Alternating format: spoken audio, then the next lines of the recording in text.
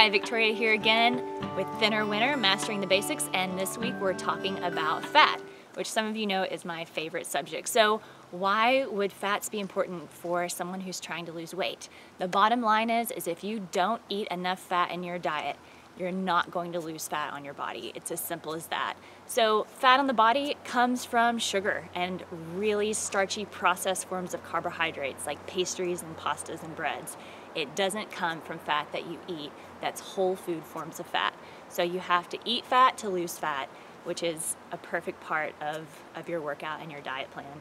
So fats that you need to consume: saturated fats like butter and coconut oil to cook in.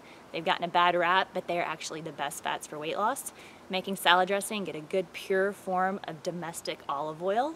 And then for some people, it's really great to take a fish oil as a supplement because it manages inflammation in the body. So if during your workouts or your daily life you're finding that you're a little achy with some pains, or you're sore for maybe a little too long after your workouts, getting a little extra fat in will help manage that inflammation and make you feel way better. So again, at every meal, breakfast, lunch, and dinner, make sure you have a little bit of fat on your plate. It'll make it taste really good and it'll help your workouts skyrocket.